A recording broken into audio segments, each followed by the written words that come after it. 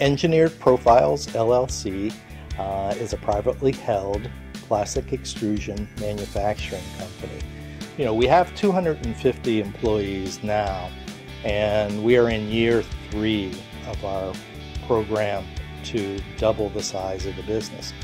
I don't think that'll mean an additional 250 people, as we are using technology to replace some of the people skills, but what we will need are career-minded individuals who can learn new technology and are interested in advancing their skills.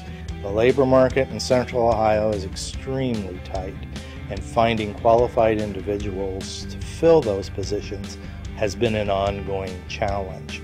And it's through our relationship with PolymerOhio and the Ohio MEP that have introduced us to the TAP program, which is Training, Assessment, Placement Project.